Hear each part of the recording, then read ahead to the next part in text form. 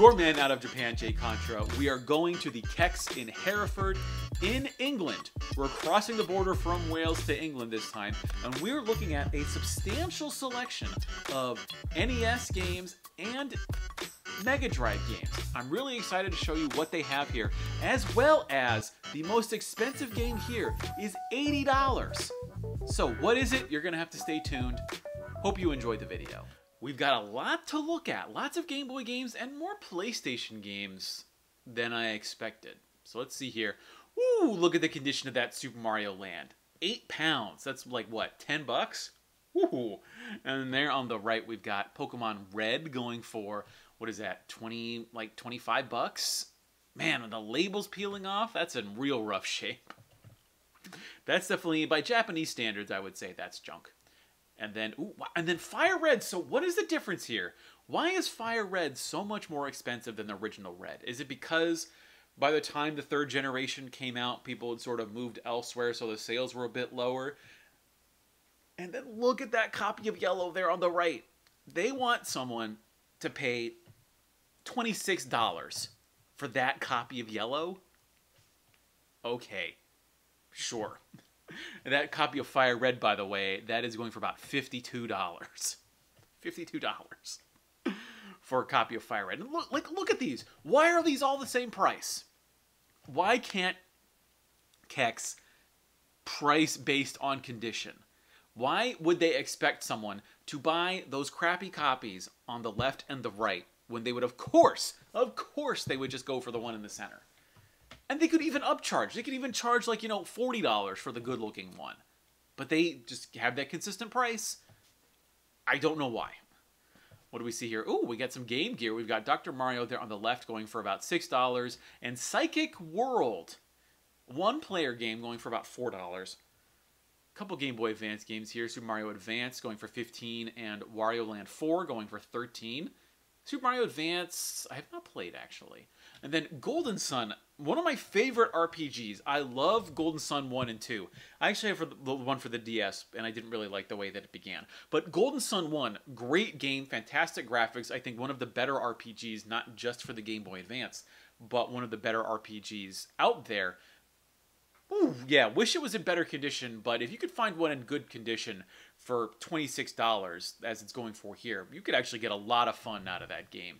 And one of the coolest things, it was one of the first games that I ever experienced, actually one of the few that I've ever experienced, where you take your characters from Golden Sun and you can actually move them to the sequel, to the point where when you're playing through the sequel, once you get your characters from the old game, because they're so leveled up, you just demolish, you destroy everything that's in your path when you're playing as your old characters. And I remember the original way you can transfer your characters over was you connected your Game Boy Advance to another Game Boy Advance. You had your original copy of Golden Sun, and then you had Golden Sun 2 in the other Game Boy Advance, and that's how you could exchange the data.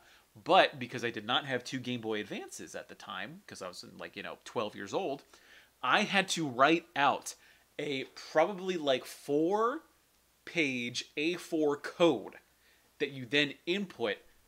You sort of like got the data from the original game, you wrote the code down on a piece of paper, and then you input that code into the Golden Sun 2 game.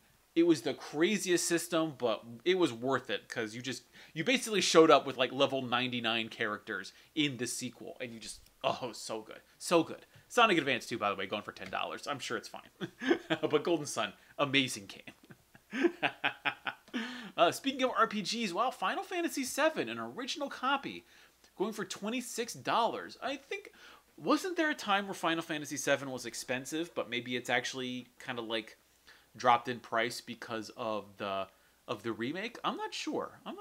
But a fine game. And then Center Court Tennis, also known as Let's Smash, I'm pretty sure, in Japan. It's a PAL and Japanese exclusive. Did not come out in the United States. This is going for about $18. Wonder Boy 3, The Dragon's Trap. Bizarre artwork. It was sort of one of those Mega Man-ish artworks for what was sort of like an anime game back in Japan. That's going for, let's call it like $23. And then we've got Fear Effect Retro Helix by Eidos going for a similar 18 pounds. It's like what? I got to do my J Contra math here. Let's call it like $25 if you include the. Although all of these, because of the way that VAT works, or British sales tax works, all of these games include the price of tax. And then Xevious going for £25. That's like what, 30? Yeah, like $30. That's not bad. That's actually, I think Xevious, or no, am I thinking of Xanac or Xanac? I don't want to say Xanax. I don't know what the Japanese name is for this game. But Xevious, not bad. That's pretty good. And then Tony Hawk Skateboarding going for $13. And then is that Crash Bandicoot 3 Warped going for $20. And then Tony Hawk's Pro Skater 2 going a bit more expensive, going for £25. We've got the Street Fighter Collection. I wonder what games are on that collection. That's going for £28. That's another, $35, $40 game.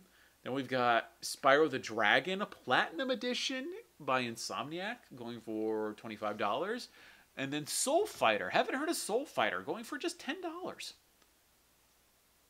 Ooh, Street Fighter 2 Collection going for $26. Interesting that Street Fighter originally came out for the Super Nintendo, and then even for the PlayStation, they're like, yeah, Street Fighter 2 was amazingly popular. Let's just put all of the versions of the game. So I'm assuming it's got what, Turbo, New Challengers, and then there was Turbo 2 Maximum or whatever. There's like 4 versions of Street Fighter 2 that came out, and oh man, I wonder if someone actually did buy all of those new, because there was, even though Street Fighter 2, a great game, but it's like, is there like a ton of game in there when you're playing it back in the early 1990s? Paying $70 for each of those games, you're probably spending what, overall like $250 if you're buying every game on new in cartridge format, or you could just buy the Street Fighter 2 collection, which I'm sure was like what, $40 when it first came out, probably. We've got Black Hawk going for, wow, £38. 2 copies though. That's about $50 now that I think about it. We've got Gradius there going for $25. Fester's Quest, what was that, £10 going for $13. Gauntlet 2 going for $10. Wow, lots of. I'm surprised this actually has a lot of games, way more games than I would have suspected for many different systems. Drop Zone going for, what is that, $18, very nearly 20. A couple of Genesis games here, Batman, Lemmings. What's the most expensive game here? 18? And then what is that?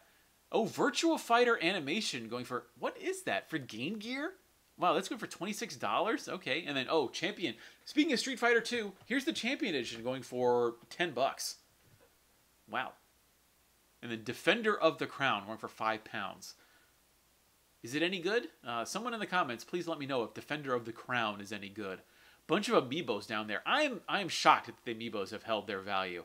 And what is that? GTA 2. Wow, local copy. Rockstar being British, of course. GTA 2 going for $11 there on the left. And then Capcom vs. SNK. Millennium Fight 2000. What?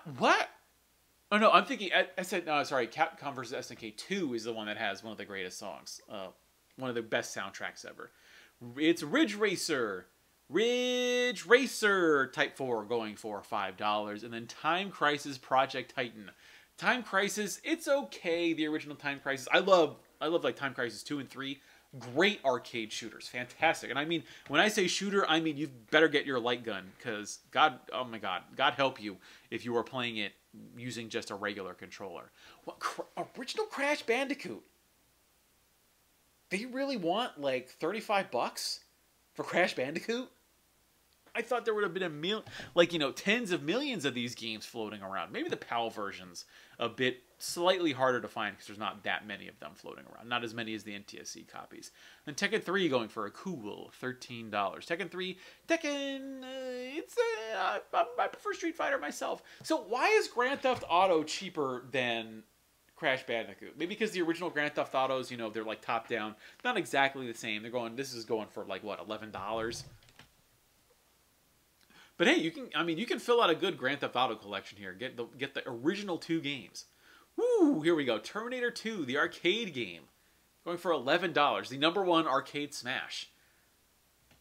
Is that Menager? I don't know. I can't quite tell what that's supposed to be there. And then X-Men 2 copies. 2. How lucky are we? that we've got 2 copies of X-Men Mutant Academy going for $6. And then Ghostbusters 2. Wow, Ghostbusters 2, you know, you could buy very nearly 4 copies of X-Men Mutant Academy for the same price as one Ghostbusters 2. Is Ghostbusters 2 4 times better than X-Men Mutant Academy? I'm not sure. And then Fear Effect by Eidos going for $13. Golden Axe 2. Wow, look at the rippling muscles. Ooh, look at that guy with the beard. Woo, he's got some thick legs. Oh my god, that's going for, what is that, $22? Actually, this is one of the few cases, the Mega Drive / Genesis, one of the few cases where Japanese games will often be more expensive than their foreign counterparts. I think Golden Axe 2 in Japan is like a $25 game. So not like that much more expensive, but especially for the rare stuff. When you're thinking like Maximum Carnage is like a $5,000 game now, whereas it's like, what, $30, $40 in the US and the UK. Here we got Worms going for the original. Is this the original Worms? Wow, going for $23, $24. Most original title of 1996. And New York. Ooh, does this take top prize for most expensive game that we've seen? A 60-pound NES game. That's $80. New York. Action in New York. $80. Is it just rare? I'm guessing. Oh yes. Oh, here we go. So they've got it in. They've got different sections for all of their retro games. Remember, the Wii is retro now. They've got that. Oh, Animal Crossing. Let's Go to the City. That's going for $40. We've got Zumba going for like £10. Wow, the HDMI converter. This is, you know, I've heard different stories with the HDMI converters. I've heard it's passable. I would not play a Wii on an HD TV unless you've got the component cables, though. The RGB cables for the Wii are not that expensive. I remember buying them new years ago for like $25, and I think you can find them used for even cheaper. I would much rather use those to connect my Wii to a HD TV these days rather than using an HDMI converter. But it's going to be a simple solution. Whether or not it's going to work, I think, is going to depend on your television. And then, yeah, we saw it before, but we got the Zumba Fitness for $13. And then these Wiis, I cannot believe that Wiis are $100 now. I actually saw this in the US. I've seen them go for like 80 or 90 bucks. So $100 is not terrible, especially considering, you know, the difference in tax between the UK and the United States. But $100 for a Wii, I never thought I would have seen the day. I thought maybe it's because of the weirdness of 2020 that these things have gone up in price, but the Wii being $100 is really shocking to me. Because there's tons of them. They're all over the place. They're not hard to find. And then the Super Nintendo Classic Mini going for $100. Look at how many. They've got like 3 of them. I mean, it's a great deal. Like, you get some like 20 amazing games for the Super Nintendo. And then, ooh, that beautiful. That is, I love the translucent pink VMU that I have for the Dreamcast. But this red one, oh, I love clear red plastics. And for $13, that's not a bad price. And then the transfer pack going for £5, like $6, $7. How much is the Wii U? Yeah, how is the Wii U only like $60 more than the original Wii? And also, the Wii U, native HDMI out, and it's backwards compatible with Wii games. I would much rather, honestly, if I was at this store again and I had to choose between £75 for the Wii or £110, you know, $130, $140 for the Wii U, I'm going for the Wii U. That's what I'm getting. Amazing system, and it's backwards compatible. And if you hack it, by the way, can also play GameCube games. You can play 3 systems on the Wii U. And it's cheap. What is this? The iCamera. Yeah, remember when the iCamera was a thing? That's going for $6. And then, ooh, beautiful translucent black. Is that an original PlayStation controller? Oh, I should have got that. I would have loved to have had a translucent black PlayStation controller. It doesn't have the DualShock on it, though. And then, oh, wow, that's, whoa, $260 for a Majora's Mask 3DS? Wow, okay. I'm lucky. Actually, this is the 3DS that I have. I bought it because Majora's Mask is the best game of all time. And of course, I was going to have the Majora's Mask branded 3DS. Glad I bought it when I did, because I would not. $260 now. I think I bought it like $200 new. I'm really surprised to see it to go for $260. A couple of other ones, and then in comparison, look at it. So just by the virtue of it being the Majora's Mask 3DS, I guess it probably has the game on it, so maybe that's a couple of extra bucks. But it is twice as expensive as the same. Or is, well, because maybe it's because it's the new 3DS. Because we've got a basic fat 3DS in the middle there, the white one, going for $130. Maybe it's the branding plus being a new 3DS that makes it that much more expensive. I'm not sure. Then we've got a couple of other 3DSs there on the right going for about $100 a pop. And then at the final, yeah, I just stitched this together. We're looking at some of these. Oh yes, the fat DS. I am looking. My prized Holy Grail DS is the black and red Tank DS, which I'm calling it the Tank DS because it is the fat DS that is just a monster of a system, and I'm looking for the red and the black one. And this silver one here is going for $60. Well, it's 55.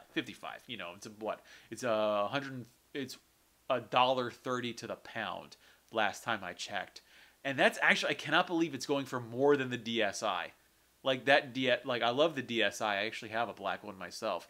And then the DS Lite, because for the life of me, actually in Japan, the DS Lite is actually very coveted because of its form factor and its backwards compatibility with Game Boy Advance games. They're actually they've become hard to find in not in the United States, but in Japan. And so seeing them here going for about $60, like that's a deal, considering that the Game Boy Advance SP, like look at that. Is that the tribal? That better not be the tribal Game Boy Advance SP.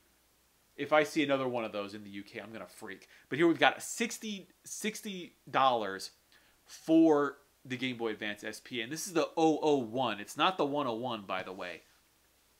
So the backlight on the 001s are fine. You're going to be able to play your games no problem. I play my games on a 001. The AGS 101s are, boy, those boys command a high price. And honestly, if you want to save some bucks, like look at that. A DS Lite that is going to be able to play DS games as well as Game Boy Advance games for £10 cheaper, for $13 cheaper. Honestly, I would go with the DS Lite. If you're starting from scratch, if you don't have a Game Boy Advance already and you don't have a DS, go with the Lite. That is going to be the DS Lite. That is the system that you're going to want. And then the Vita over there on the far right, going for £95. It's about $120.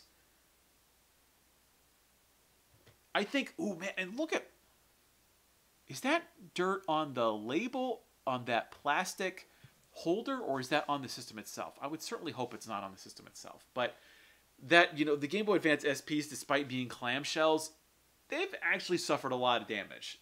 And it doesn't actually, no, I think the tribal pattern actually would be on the face of the system, not just on the outer shell of the system. So if finding just a basic silver Game Boy Advance SP is not a terrible find. Finding it for $60, and actually looking at the screen doesn't look terribly scratched up when I look at it. So, you know, yeah, even the original DS, I think I would just go with the original DS if I was just coming from nothing.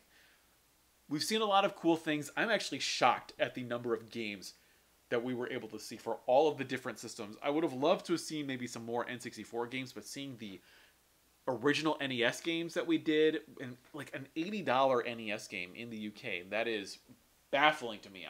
I need to research what Action in New York, really interesting game. Would love to find out more about it. So this has been the CEX in Hereford, in the United Kingdom, in England, not Wales, in England. They're in the Midlands, I believe it's called. I'm not actually sure of all of the geographic names of the regions in the United Kingdom, so you'll have to excuse me as the ignorant foreigner. But I had a great time going there, and had a great time showing you the retro games that they have there at the CEX. I've been your man out of Japan, Jay Contra. Thanks for watching, and mahalo. If you'd like to see exclusive Japanese game collecting videos and have access to polls that help decide the future of the channel, you can head over to patreon.com/jaycontra.